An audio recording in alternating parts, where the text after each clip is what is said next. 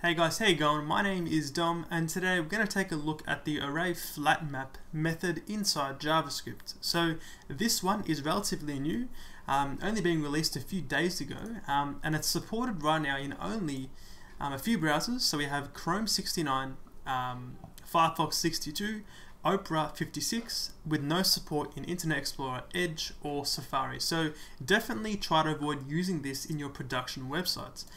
Basically, this method is going to run the map method on an array and then the flat method. So it's like a combination of two methods inside one. So let's see an example of how it actually works. So inside the JavaScript for this document, let's create a new constant, and this will be a bunch of pairs. So we can make a new constant, call this one pairs, equal to an array of arrays. So a multi-dimensional array containing a few pairs of numbers. So we can say 2 and 6, 8 and 2, and for example 5 and 9. So we have 3 arrays inside this main array.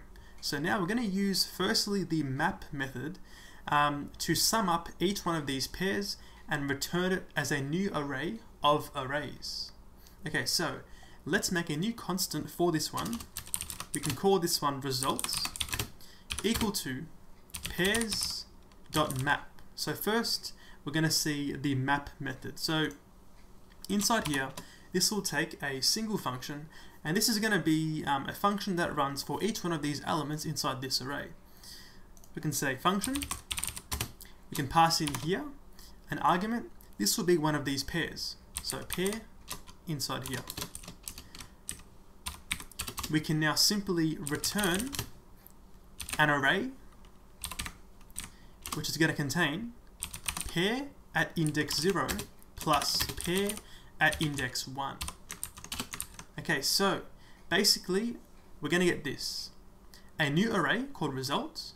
It'll contain 8, 10, and 14 inside an array. Okay, so this function runs once for every element inside this array and returns a new result. Okay, so now we can console.log results. I can save this and refresh my browser, and in the console we get this right here, an array of arrays once again, 8, 10, and 14. Okay, so if I was to change this to the flat map method, so flat map instead, save this and refresh, we can see we get 8, 10, and 14 in a single dimensional array. So flat map is it's going to run your map method, and then it's going to run your flat method. So it works like that. Now this means that you can provide this function with a lot of different arguments similar to the map method itself. So for example, we can pass in index as an argument here. And now we get access to the actual index of each one of these elements as we go through them. So for example, this will be index 0, index 1, and index 2. So I can do this. I can say return pair, index 0, index 1, and then I can plus the index of the outer array. So 0, 1, and 2.